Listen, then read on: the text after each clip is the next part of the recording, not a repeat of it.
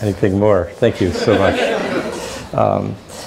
This is really what we wanted to do with this very brief, in a way like a kind of a 30-minute, not exactly an intervention so much as a sharing of a complexification that's been important to us as we've been discussing this central notion of disenchantment that is part of our kind of PCC project and communities discourse. It's so central to it. Disenchantment, re-enchantment, etc. And the idea of misenchantment that Matt will share with us. So the way we structured this is it's going to be very concise and condensed. I'll do 8 minutes of setting out the history of disenchantment as a concept and as a reality. If there's a time, I'll stress my sense of why it's so crucial. Then we'll go to Matt, 8 minutes on misenchantment and the complexification, then 8 minutes of dialogue, and then some more time for discussion. Okay, we're off. Disenchantment comes from, as we use it today, comes from Max Weber, the great German sociologist, and he basically had this. He's drawing on a term that comes from Schiller, and what he's talking about is that with modernity, the modern worldview, our cosmology, understands the universe to have been essentially emptied of any intrinsic spiritual or symbolic or expressive dimension that would provide a cosmic order within which human existence would find its ground of meaning and purpose. And instead, the world is seen as essentially, it's seen in terms of neutral facts, the detached rational understanding of which will give the human being the power to explain, predict, and thereby control and manipulate that world. And of course, it's important to recognize the payoff that comes from that. And one of the payoffs that we tend to underestimate is the psychological and even in some sense spiritual emancipation that is part of the Enlightenment euphoria. And it's Charles Taylor who especially recognizes this. He said, one of the powerful attractions of this austere vision of disenchanting, or what he also in another place says, we could call it neutralizing the cosmos. It's a very helpful term. Here, again, Taylor. We could call this neutralizing the cosmos because the cosmos is no longer seen as the embodiment of a meaningful order which can define the good for us. We demystify the cosmos. There's another meaning of the term disenchant. We can demystify it as a setter of ends or purposes. Instead, we grasp it mechanistically and functionally as a domain of possible means, okay, means to ends that we determine, rather than a cosmos that has pre-given meanings and purposes that we align ourselves with. And Taylor points out that one of the powerful attractions of this vision, long before it paid off in technology, lies in the fact that a disenchanted world is correlative to a self-defining subject. In other words, you objectify the world, you empower the human subject, because you are thereby able to win through to a self-defining identity, which was accompanied by a sense of exhilaration and power, that the subject no longer needs to define his or her perfection or vice, his equilibrium or disharmony in relation to an external order. With the forging of this is still Charles Taylor, with the forging of this modern subjectivity, there comes a new notion of freedom and a newly central role attributed to freedom, which seems to have proven itself definitive and irreversible. Okay, so that's the psychological, in some sense, spiritual payoff. You disenchant the world, and you then now have to find your meaning within, and it creates a huge interior growth, because you're not getting all your spiritual meanings from the relationship to an ensouled world. You're having to find it inside. And as Jung says, because the stars have fallen from the heavens, we have psychology. We wouldn't have psychology without that, because the world would be seen symbolically. Now you have to find your symbolic significance from within. It's, of course, Nietzsche who recognizes pretty fully the existential consequences of this, who gave us the sponge to wipe away the entire horizon of meaning that has held our civilization. Are we not plunging continually? Is there still any up or down, et cetera, et cetera? Now, why is this so important? Besides the psycho-spiritual, first in euphoria and then deflation and alienating disorientation that Nietzsche is pointing to, there's also the reality that a cosmology is the container within which everything that happens in a civilization takes place. And so the cosmology defines in fundamental ways it shapes our economics, it shapes our society, it shapes our psychology, our self-image, as these all in turn recursively shape the cosmology. So very briefly, the ways in which I see disenchantment as a fundamentally crucial concept to our kind of PCC aspiration to enter into a participatory relationship with the ensouled world it is, and I just wrote these out very quickly, so these will just be headlines. First of all, it relates to the fundamental inflation of in a pathological way, of the part in relationship to the whole that the human being has done in relationship to all the other species on the earth, which can all be objects, which we can now manipulate and control. Second, there can be no genuine dialogue with a disenchanted world, because it's all it. It's not a thou. Okay, it's an I-it relationship. And third, this empowers the utilitarian mindset in such a way that it deforms and drains the culture's spiritual and moral imagination. It imprisons the cultural imagination in the literal. The literal, utilitarian, explanatory, rationalist, neutralizing framework. Fourth, it legitimates a certain impulse to predatory dominance,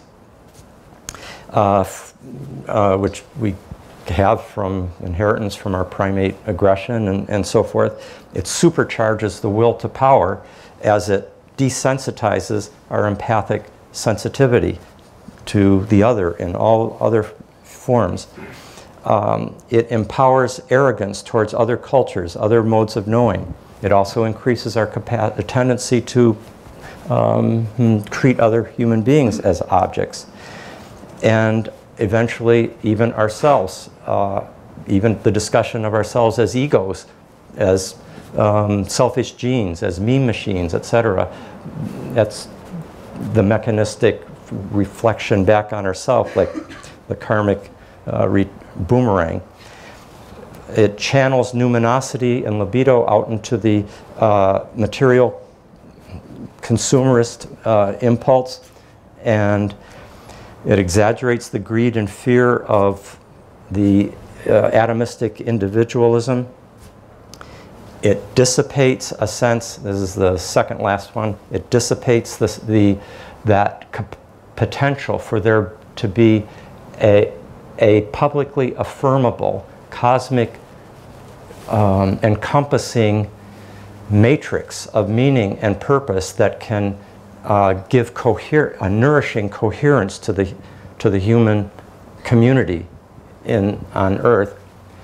And finally, and this is in some sense the coup de grace, by eliminating with disenchantment the ensouled universe, you eliminate a grounds for profound initiatory death rebirth experiences that are essentially ultimately grounded in the archetypal forces of life and death that are embedded in nature and allow us to come into relationship to the cosmos in a totally new way.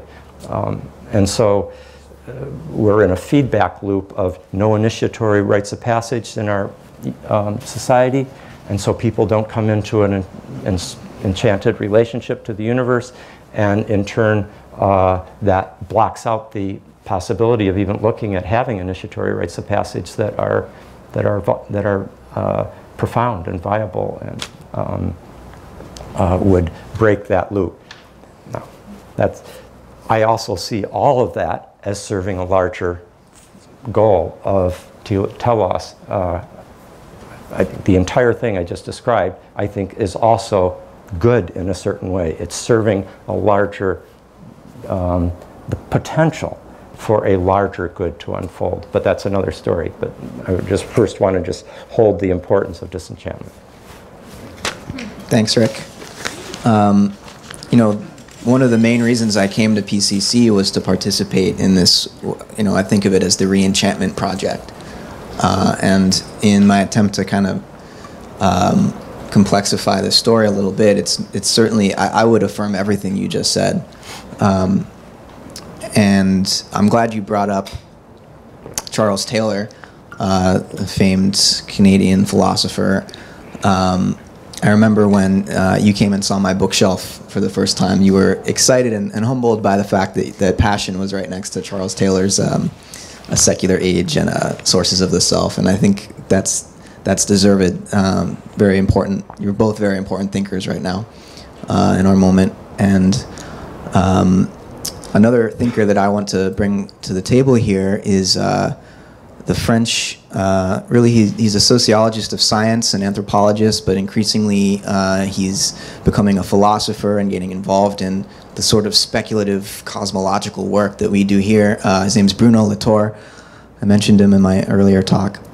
And I wanted to bring him into this conversation about disenchantment and re-enchantment. And I coined this term misenchantment in order to point out the various ways in which the modern self has, in some ways, not had the best understanding of how this historical process has unfolded.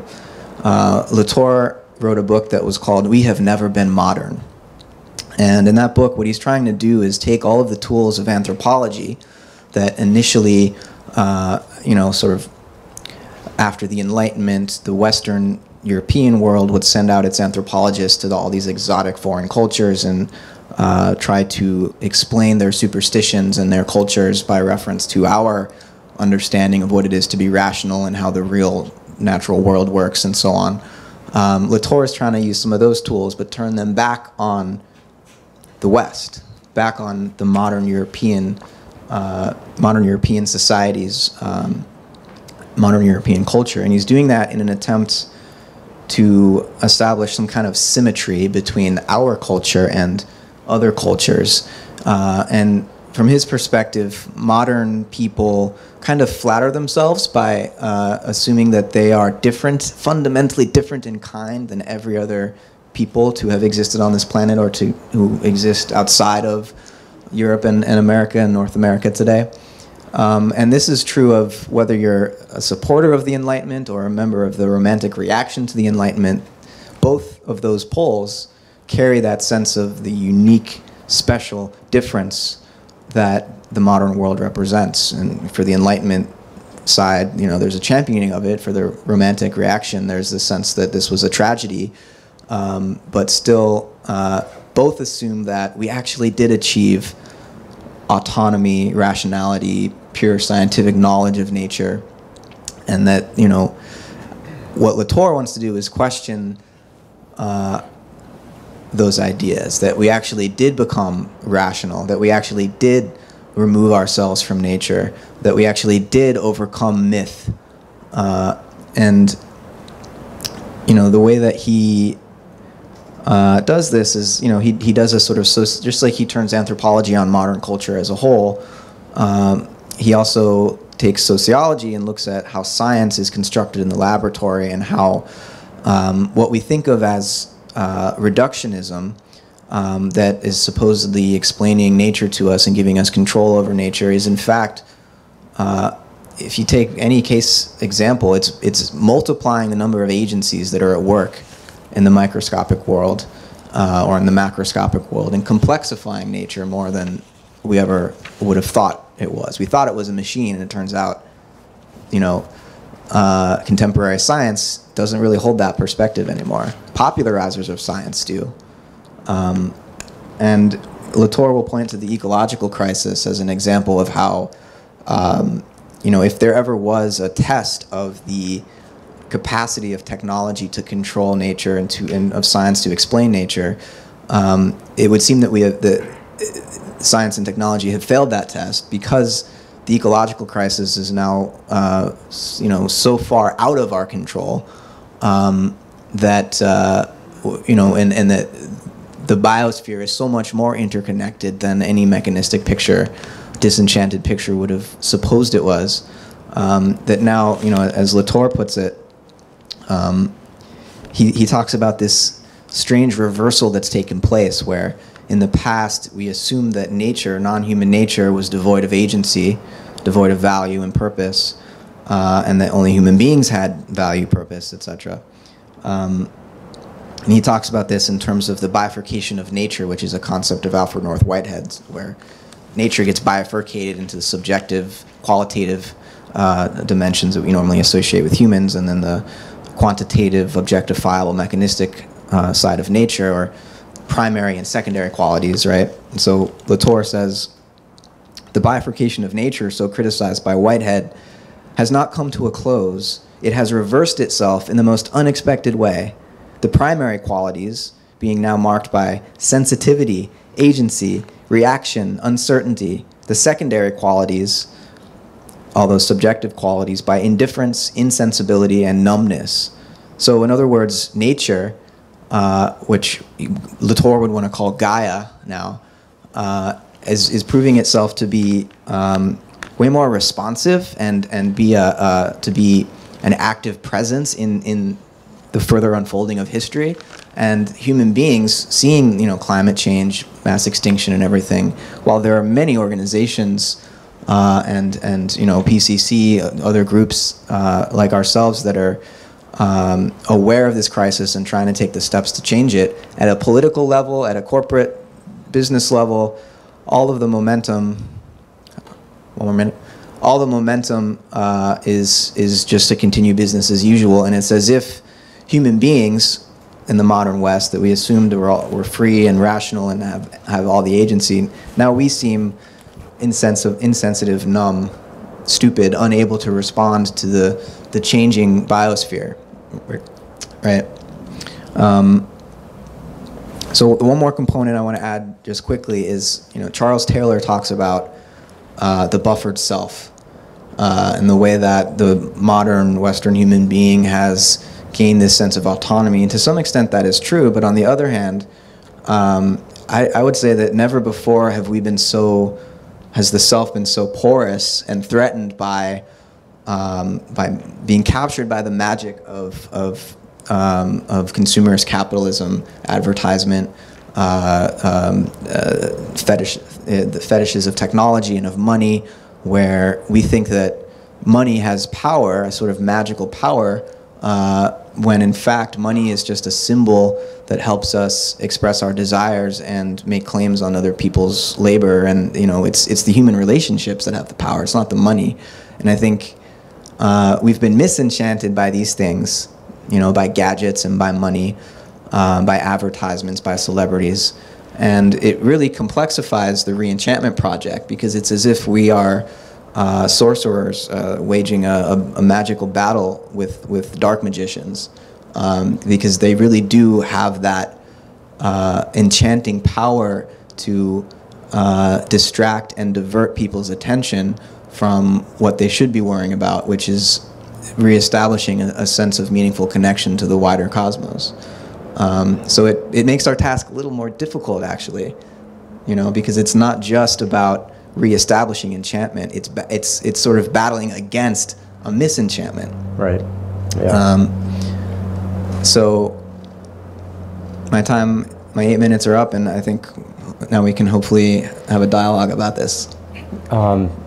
So the redirecting of the let's call it the word enchantment has the potential for, we can see, of being as referring to projection of of meaning onto something out there. In that case, that's so becoming disenchanted of, let's say, fetishized money and technology would be, from this point of view, an important project to decathect, in psychological terms, in order to be able to be open to authentic participatory enchantment in an ensouled I-thou dialogical universe. And I think disenchantment makes misenchantment not only possible but likely, because we are psychological, spiritual beings who need to have meaning and purpose, and it's going to leak out into something else if it doesn't get, if it's not nourished by our relationship to the heavens and the ocean and the grass and the butterflies. So that's one thing about how disenchantment goes right into, almost misenchantment is almost a automatic result of it. This other, with Latour, I have the feeling with Latour, as I read him, that, he's certainly making many important points that are, which I'd be very much in agreement with. My sense is that he's slightly, in getting into his rhetoric of anti-modern versus romantics versus modern, he's slightly caricaturing the romantics and underestimating how much many romantics would be quite alert to the possibility that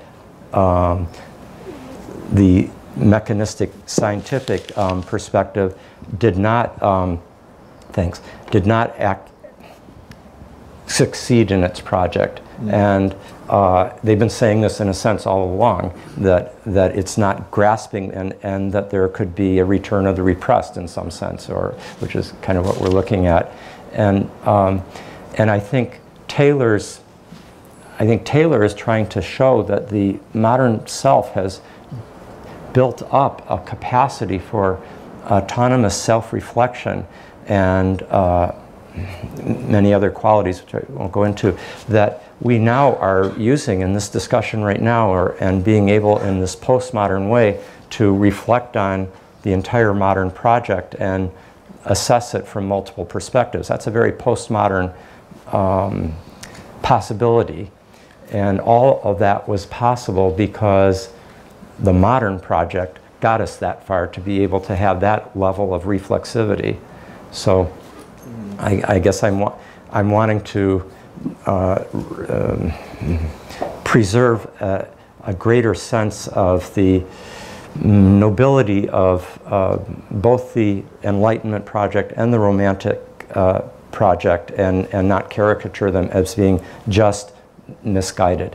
Yeah, I think in that earlier book, We Have Never Been Modern, which coincidentally was published in 1991, the same year as Passion, Latour kind of overstated his case a little bit, and he's recently published a second book where instead of being so hostile to the Romantics and the Enlightenment and the modern project, he's now realizing that that there are values within modernity that go into making up modernity, that are political values, legal system, science, modern religion, psychology, that these different values, spheres, art, they're worth defending. But what he wants to try to do is, he thinks that moderns, they theorize poorly about their own practices. Mm-hmm. And they theorize about themselves in such a way that they would be radically different from all other peoples. Whereas Latour wants to show how there is a symmetry that remains here, and if we can come up with better theories to explain our values, we could then have a more coherent worldview and a less bifurcated understanding of how human beings relate to the rest of the world and to non-modern peoples. Yeah, I think, and he's drawing on the anthropology insight, basically, to do that, and sociology, which Bella does in his book, and in a sense, psychology, depth psychology, also helps dissolve that rigid barrier between modern and the rest of. Right. I have one question for you, and then maybe we'll open up. It seems that that Latour, who you're drawing on here, wants to, at least maybe in the earlier book, and maybe not so much now, but it seems like he wants to lessen like he says at one point, the crisis is everyone's bemoaning the crisis in different ways, but it's just a kind of it's an illusion, the crisis. And it seems to me, and maybe it wasn't as apparent to him in that earlier book where you gave me those pages, the extent to which the Disenchantment project has indeed created a biological, not just an existential crisis, but a biological, eco-geological crisis that, where we're basically crashing the Cenozoic. And so in that sense, we can say without any inflated narcissistic sense of our own uniqueness, that's in some sense contemporary civilization has embarked on over these last 200 years, and particularly in this last century, an unprecedented project and modus operandi that is having unprecedented consequences in terms of the Homo sapiens experience. Right. And so, so in that sense, I think disenchantment is has very real, efficacious. Certainly, yeah. I mean, he would just want to talk about it as a difference in scale rather than a difference in kind. That the modern West is not the first, that we're not the first people to discover something called rationality. For sure. That somehow distinguishes us from everyone else, but rather we discovered certain values that led to certain developments that have spread across the planet, planetized the world, and that it's really a matter of difference in scale versus difference in kind. Okay, in that sense, it would be just like what we're doing in terms of recognizing that all the things that Homo sapiens has that makes it unique are actually shared, just difference in scale rather than in kind with other, primates, other mammalian. And I'll just add quickly, and we'll open it up, that Latour, in 1991, I don't think he had any sense of the ecological crisis, really. He was more focused on social, political crises. That would explain the rhetoric, yeah. And, certainly there were plenty of people that were aware at that point. He was a little late to get on that boat, but now he just gave the Gifford lectures about 6 months ago, which are the same lectures that Whitehead gave that became Process and Reality. And all of his lectures were about Gaia. Gaia not just as a scientific theory, but as a new mythos around which to organize our civilization. And for him, we're at this crossroads where we can either continue to modernize or we can ecologize. And, for him, ecologizing means re-enchanting the cosmos, I think. And he's looking for a kind of immanent religion. From his perspective, we've never really secularized. We've just diverted our sense of the sacred to money and technology. And we need a new kind of a theology, ultimately, to organize our civilization around. And he thinks that Gaia, you know, provides us with that sacred ground upon which to organize a new civilization. That's great. So it sounds like he's gone through a real paradigm shift. I think in addition to technology and money, we could also say celebrity has also been tremendously, I mean, when you look at what many Americans spend an enormous amount of their psychic energy, it's invested in celebrity and what they're watching on TV. What's that? Football. Yeah. You know, sports. Yeah. Yeah. Okay. Let's open it up. Jessica. So I'm curious about what enchantment might look like some signifiers of it in a moment-to-moment experience of reality, intrapsychically, interpersonally, and collectively. How do we know that we're living in an enchanted cosmos, or have some sense of what I'm asking right now and answer it, please? I don't know if that was coherent. Okay. Do you want to take a go at it? Well, if I think about what, you know, to use a specific example, I'm trying to get as concrete as I can, thinking about the way Latour would talk about science.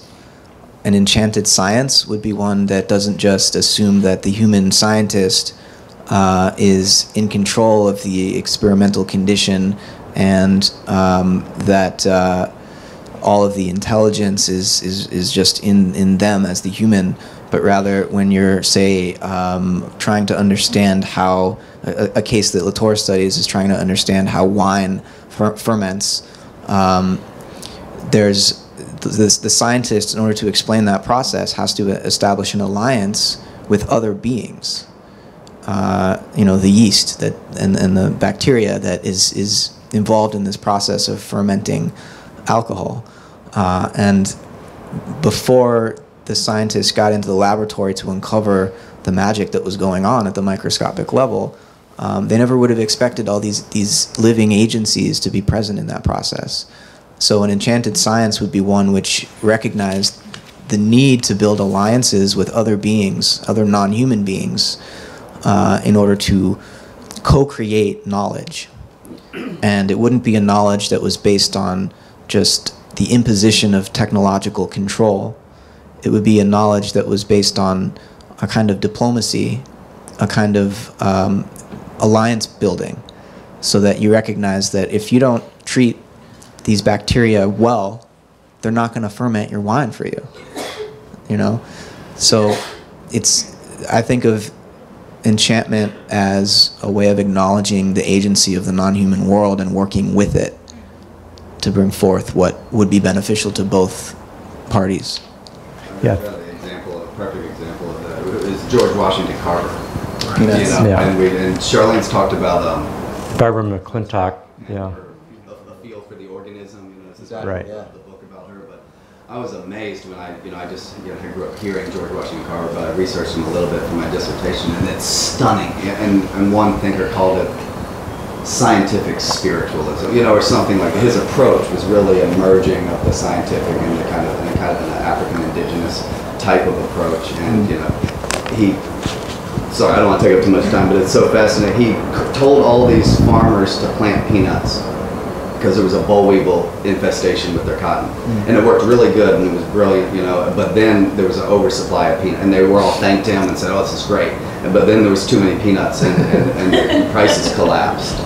And they were cursing him and, you know, calling him racial epithets, you know, just weeks later. And he was just devastated and felt immensely responsible for the livelihoods of all these farmers. So he locked himself in his lab for 2 weeks. And he asked Creator to, you know, he basically wants to know all the secrets of the universe, and the creator said that's way too much for your little mind to handle. And he said, well, tell me about the peanut. But he came out, with 15 products. Yeah. His colleagues were stunned 2 weeks later when he came out of the laboratory. Ended up creating 300 products with the sweet potato and the peanut. Blah, blah, blah. All you need is peanut butter, and you got a winner. Yeah. It's basically, certainly Rudolf Steiner's biodynamic agriculture, farming, and relationship to nature would be an example also of that. Other things I think of, seeing our works of art or our own experience, seeing the gods at work and experiencing the archetypal powers in their magnificent sort of aesthetic, patterning and numinosity and coming through and day to day. It's like living, whether it's looking at the world news or in our own private experience. That's another way, the kind of archetypal astrological recognition of that deeper dimension. Mm-hmm. Think of also how we feel when we listen to music that transports us, or when we're in love and suddenly we hear, there were birds in the trees, but I never heard them singing, till there was you. That's the enchanted moment. Suddenly the universe opens up. What happened to me? I was looking out and now I'm feeling free. It's that. Yeah. So those are enchanted. Just instead of assuming that the human being is the only creature capable of articulating itself meaningfully, we could look around to the rest of the cosmos and see signs and symbols happening all the time, and recognize that really, if anyone, the universe taught human beings how to speak. Steiner actually says, he has this great lecture about how the motions of the planets through the fixed constellations was the basis for the alphabet, where the moving planets were the vowels, the fixed constellations were the consonants, and that this song of the spheres the heavens sung the alphabet to early Homo sapiens, and that's how we learned to speak.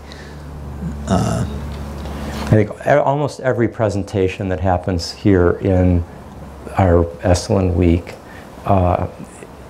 is a reflection on what you've asked. I think about the one on Elizabeth's on water, and each thing that somebody's doing here is showing us that deeper way of relating to the world.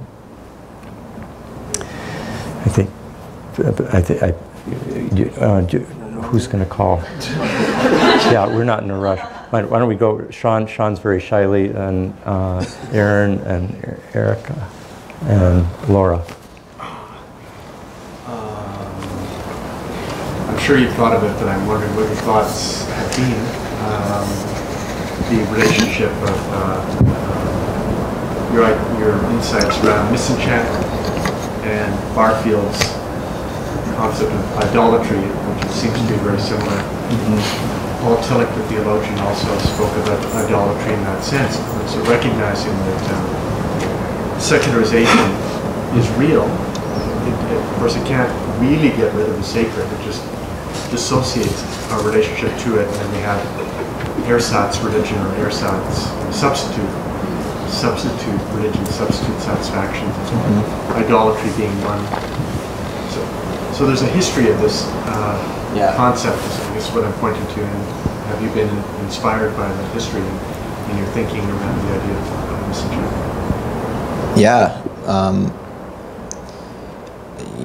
These aren't new ideas. I think the notion of idolatry goes back to ancient Hebrew religion, and the notion of a fetish is Marx, also Jewish. Barfield certainly has brought that into conversation with a sort of evolutionary spirituality, whereas as you were expressing, Rick, this is a necessary moment. Disenchantment is a necessary moment in the dialectic of history, so that we can Potentially. Hopefully, yeah. Yeah. So that there is a lesson to be learned here, and that without this disenchantment, without this this sort of detour into a kind of ersatz religion, that we wouldn't be able to intentionally rediscover what for our ancestors came naturally, it's almost intrinsically. And Barfield talks about this as original versus final participation. And yeah, certainly this didn't all just come from Latour. And I in terms of this notion of idolatry in the Jewish tradition, maybe someone will remind me who it was I heard this from, but they thought of Freud as actually a very spiritual thinker in the Jewish tradition. David Bakan, Freud in the Jewish mystical tradition. Okay, that's the source to turn to. But just the idea that while Freud can seem like very disenchanted and kind of against any sort of mystical feel, or just wanting to reduce mysticism, what he was really trying to point to is the fact that the divine is impossible to express and to give any sort of it's ineffable. You can't actually put any words on it that could capture it. So, I mean, I don't necessarily agree with him entirely, but I think he was trying to point to this like transcendent divinity that nowadays maybe we need something a little more earth-based to balance it. But I think someone like Freud, being in that Jewish tradition and talking about idolatry, recognized that any sort of concrete image that you might want to give for the divine is going to fall short in some way, and that he may have been trying to hold out for this deeper mystery. I'd say he was the Moses of the modern soul in certain ways, and he created a new mythology, as Wittgenstein said about him, but he could only fit it within the Enlightenment reductionist program that he was committed to. But more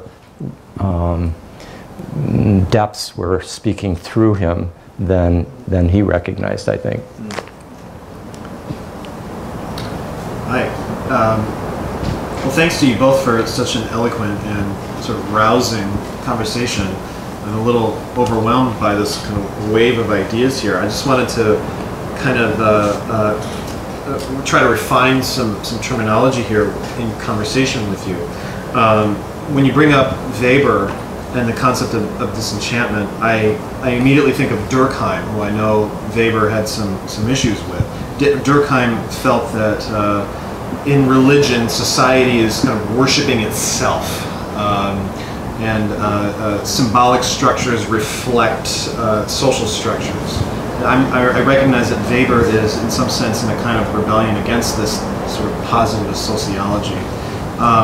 But I brought in Durkheim for a reason, which is to suggest that if we have this trio of the enchanted and then going to disenchanted, and then now we're reaching towards re-enchantment, it seems to me that the enchanted was already misenchanted, because it enforced and deified oppressive, let's say, social structures. Depends what era you're talking about. It does, that's true. But I want to talk about the era of enchantment that is just in the century, just in the few centuries leading up to this era of disenchantment that I think Weber and both of you are referring to, or using that word to describe. I think this question of initiation, we talked about this being an important element of the enchanted. Initiation, to me, I realize that there are kind of senses of initiation that pervade society, but it also suggests a certain elitism. I think folks who are going through really profound death, rebirth kinds of initiations is a pretty small number. It's a kind of elite. And so, anyway, I think that has some relevance to this question of the positive sides of disenchantment. Could I just say that it's because in the evolution of societies, we had a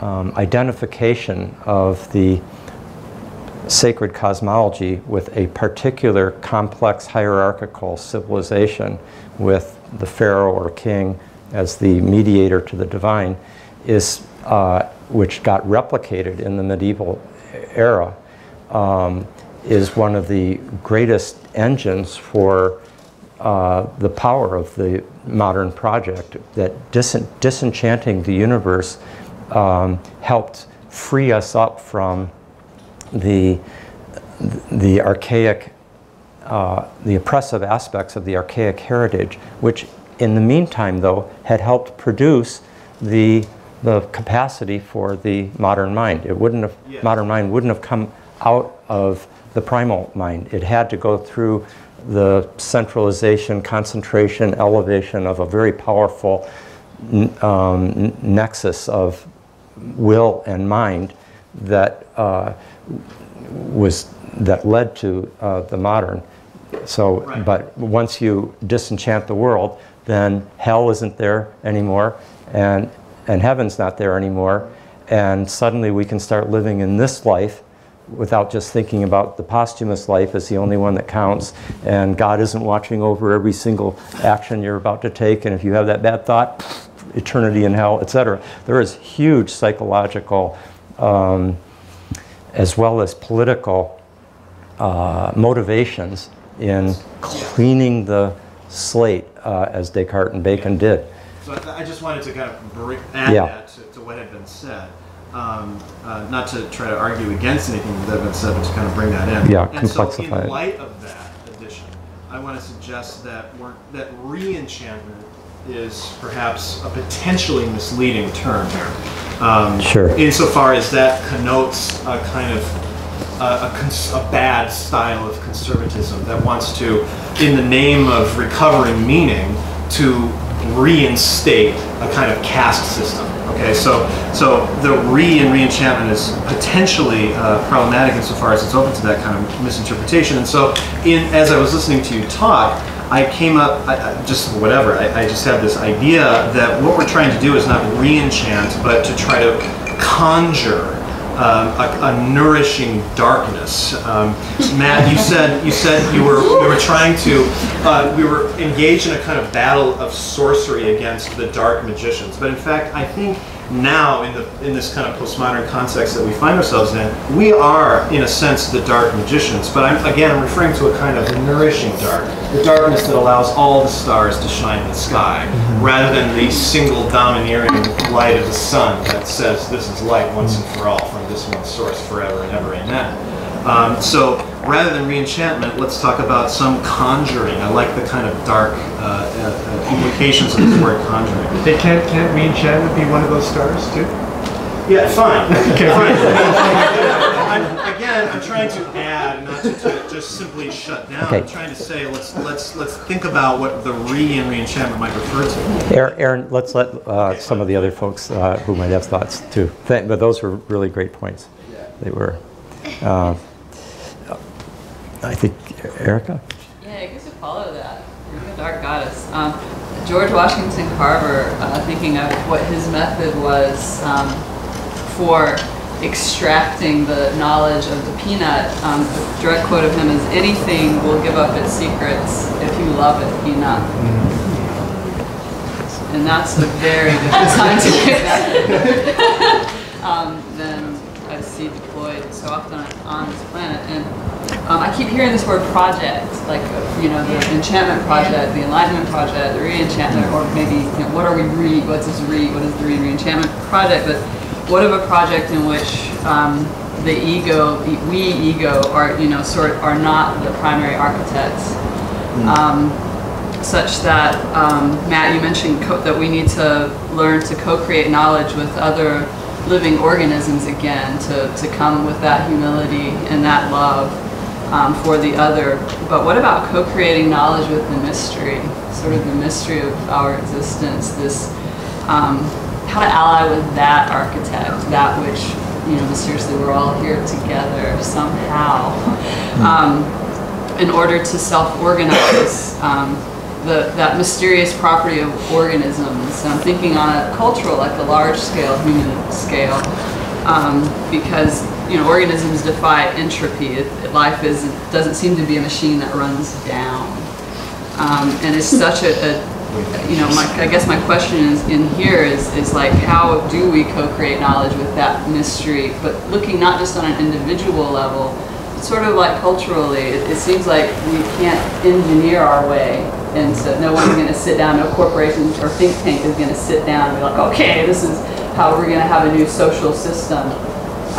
It's such a conundrum for me, even as I've just come off a vision quest, and I got a vision, and I can tell you it's not a rational fucking thing. It's this weird dance and this strange language and song that I have to sing that somehow brings me into deep, profound belonging and participation. How can that? It just seems, I feel kind of Saturn, like kind of coming in, going, all right, it's time to be born. But what, there's a mystery there. Was there a question? Yeah. How to co-create with the mystery. I think one thought I have listening to you talk is how important it is to recognize that we're already participating in the mystery, and each project that we are engaged in is, in some sense, we're vessels of impulses and forces and potentialities that we're porous, we're permeable, I believe this cosmic mystery is in some sense depending on our individualities and our communities to be courageous and to use our disciplines and our wits and our capacity to see our shadow, for example. Those are huge psychological and intellectual and volitional achievements or tasks that the mystery is, I think, in some sense, depending on those elements of the mystery that we are.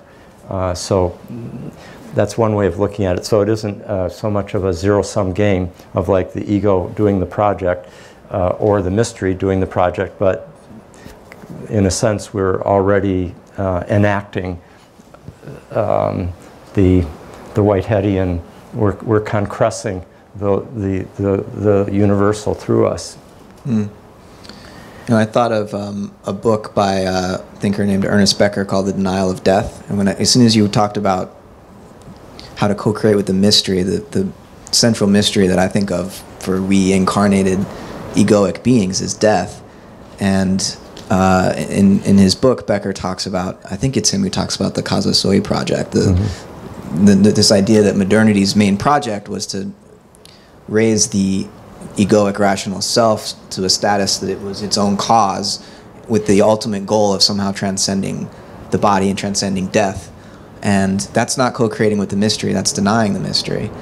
And this denial of death, I think, has ramifications in many different areas of our civilization. I think to a large extent we go to war with others to try to gain control over death, because if we're killing them, somehow that gives us a sense of control over this mystery. If you look at our healthcare system, why is it so expensive? Yeah. Because we deny death, and we keep people alive even when, the soul is not there anymore. Or the Singularity Project, the sort of let's download our consciousness onto computers. Desperate effort to. Yeah. So I think part of co-creating with that mystery is re-engaging with death, not as a negative thing that needs to be avoided, not as a disease that needs to be cured, but we need to find ways of ritualizing that process of passing over that are life-affirming. Not in the sense that you have to deny death, but in the sense that you learn to cherish life because of that mystery, and because it surrounds us. We're born out of mystery and we return to mystery. and think of it as an adventure rather than as just a tragic end. And I think initiation has a lot to do with this. Yeah. Experiencing death and rebirth while still in a body. We need to democratize initiation so that it's not for elites only. Which is what Steiner said Christianity was all about, was democratizing the ancient mysteries to participate in. What you're saying about death is all so exactly spot on, and it's the one thing that the gods are jealous of mortals for, because that's the one thing that distinguishes us from the immortals, is that we have death that makes everything profoundly more significant than if, like, I mean, this is the last time that I get to be with you. This is our last time with you in this form right now, so. Yeah. That's our time. Okay.